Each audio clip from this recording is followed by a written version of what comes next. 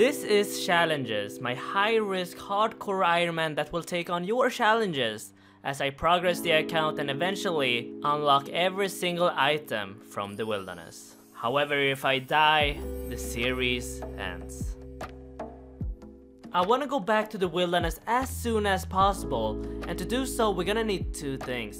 55 crafting so we can make dragonstone rings, and then we need to turn this ring into a charged ring of wealth.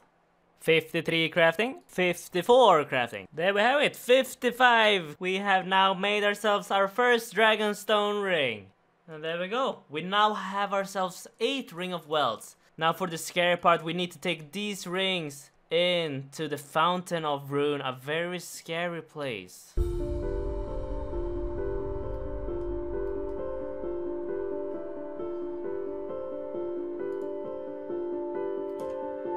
I am Sea Engineer and I'm going to the Fountain of Rune to charge my rings.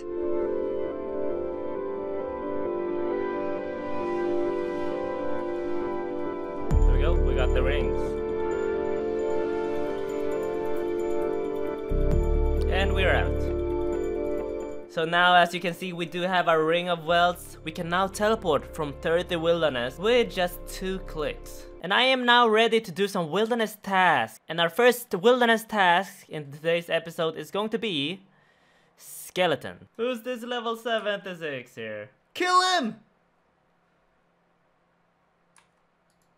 He's dead! The bot is dead! Pink Book 3407 is dead. And that will be 66 Slayer, 82 hit points, and 80 combat. And that's a wilderness task completed. Second task, bandits. That's another task completed. Scorpions, I keep getting these easy tasks. And that's a scorpion task completed. Another task for hellhounds. Hell yeah, our first Laren's key of the video. Many more to come. 4 tasks have been completed. 5 wilderness tasks have been completed for 25 points. From now on moving forward, we're gonna get these points really quickly. 6 tasks, 25 more points. Task number 7 for another 25 points. Finally, we got our second Laren's key from Ice Giants this time. Oh, back to back. Task number 8 for another 25 points. We are soon rank 1 on Trailblazer. Another 25 points. Thank you very much. I decided to complete the Haunted Mines for the Solve Amulet. This helps me kill a lot of the undead creatures in the wilderness. And we got 45 strength as well. We got 67 Slayer from killing Tarn. Oh, 90 range while getting our imbued for the Solve Amulet. And we can now imbue our Solve Amulet. Bracelet of Ethereum from the Revenant tag. This Solve Amulet I just got actually gives me 15% damage boost on Revenant, so this is gonna help me a lot for this grind. And that's another task completed for 125 points. 10 wildy tasks in a row. And this is what the looting bag is looking like. A lot of bracelets and some high alts as well. 25 more points. And that's another 25 points. And that's another 25 points. I do casually go on these birdhouse rounds, and now I've casually gotten 60 hunter. Yeah, I've been doing a lot of skilling in general in PvP worlds, and there we go, 50 herblore. I'm definitely not scouting for PvP hardcore items, by the way. That's definitely not happening. My next Slayer task is here in the new Wilderness Slayer dungeon, and one thing I love about this dungeon is the fact that there's a 15% increased drop rate of the Laren's key. Another task has been completed for 25 more points, and this task we actually got 4 Laren's keys, and now we do have a total of 7 Laren's keys. We are actually gonna open them right now. Hopefully we get lucky. The chance of getting a Dagonhide piece is 1 in 86, and I've opened a few Laren's keys already. Maybe today is the day we actually get lucky.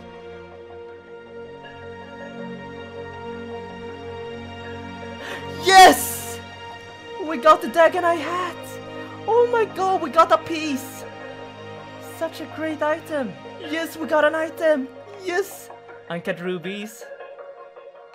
And Ranner seeds. Alright, I'm very happy with this. We got the Dagonhide hat on 21 kill count. Let's see here. What's in the looting bag from 7 chests? 3 mil worth of items. I like the uncuts. I like the hat and the Ranner seeds. Very good. Ah, look at me now. I look pretty scary. Taking a short break from Wilderness Slayer, we're gonna get ourselves the Fire Cape. I think it's time. Alright, no struggle at all. We got ourselves a Fire Cape. Look at that. A beautiful little fire cape. And now that we have unlocked the fire cape, we can use the sulfur vent for our cooking next to a bank chest. We start at 62 cooking. I'll see you guys when I'm 70 cooking. And I'm definitely not doing this in a PvP world to scout for PvP locked hardcore Iron Man. That's definitely not the case here. And there we have it, 70 cooking. It is time for me to go back to the wilderness, and this time to get myself another shard piece. I have decided that I am going to the Chaos Fanatic. Here I can get myself the Malediction Shard 1, the Odium Shard 1, and the Pet Chaos Elemental. However, this boss is located in a very risky location, right here. And keep in mind, I cannot teleport away from this location. Let's kill number 1. Split Bark Body. That's an item I don't have. Thank you very much. Oh, it's a mate. That's not good. Should probably hop here. Hey! Split bark legs. Now we got the body and the legs. I mean, I guess the fashionscape is nice, but Mystic is obviously a lot better. I decided to bring my cannon here. Usually it's not that good to bring a cannon to this boss, but because I've not seen a single peak here, meaning I don't need to hop worlds, this cannon will speed up my kills very, very quickly. And it's dead, just like that. For the Odium! Odium Shard 1! 42 kill count. But we have just started. I'm gonna stay here for a while. That's our 11th wilderness item unlocked. Alright, I found the perfect place to use the cannon. Look at it. Attack the Chaos Fanatic during his spawn, and then run to this tile. It's gonna move there, and then my cannon is gonna hit twice every round. Look at that. 2 hits every single time. And that's 50 kill count. This is a very special level because now we are officially on the boss high scores. And if I log out, people will be able to track the fact that I am doing Chaos Fanatic. That's a Sinister Key. I don't really know where I used them, but thank you. Oi! An Ancient Staff! Now we got a spare one. He's using me as a killing slave. Man, I think he's using me. He just wants me to kill him every single time. We got 86 kill count. It's finally time to log out and update the high scores. Alright, we got the high scores up here. The Chaos Fanatic for Hardcore Iron Man. If we update it, you can see that we are currently top 10, rank number 9. And if we kill, what is it, 15 more, we'll be ranked top 5. Hey! Our second Odium Shard 1. Sadly, it's not the Malediction. And this is kill count 101, a very important kill count, because if I log out right now, you're gonna see that we are currently rank 5 on the high scores. I got this hard clue scroll from the Chaos Fanatic. I think this might be the casket. Nope. The only thing I can think of that I want is the dragon hide boots. And we get, ooh, purple sweets. Thank you. Can just die. Thank you. Hey, we finally got it. We are done here. We are done with this boss. We got the both shards. Malediction Ward 1 has been completed. Put the shard in. Clue scroll. Let's go. We are done.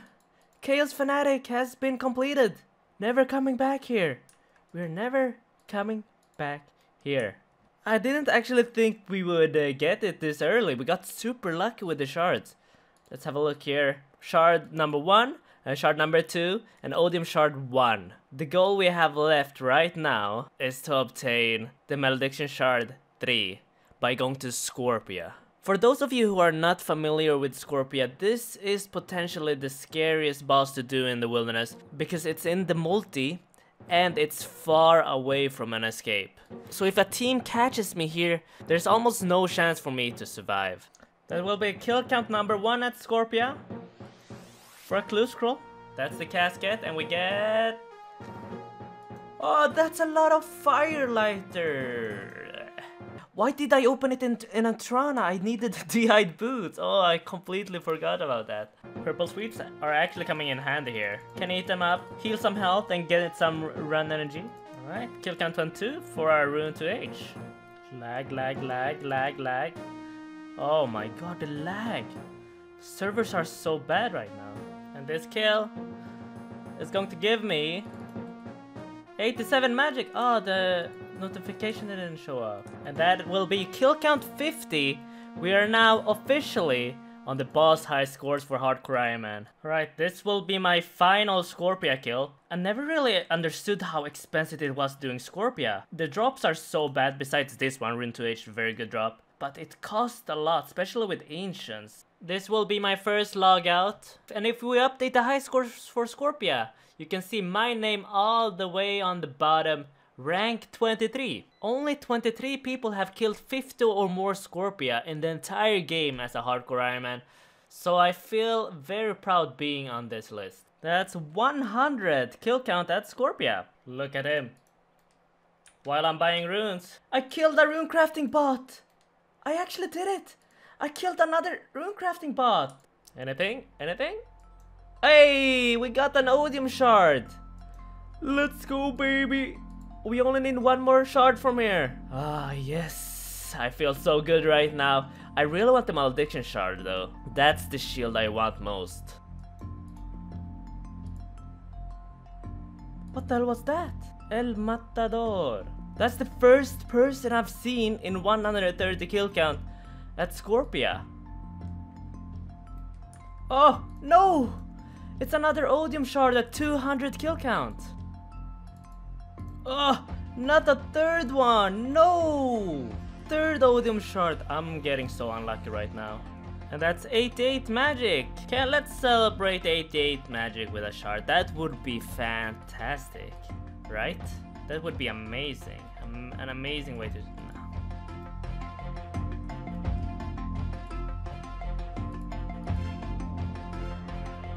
Yes! We're done! We are actually done! 267 kill count at Scorpia! And we got the Malediction shard, let's go baby! We got it just over drop rate as well. Yes, we are done.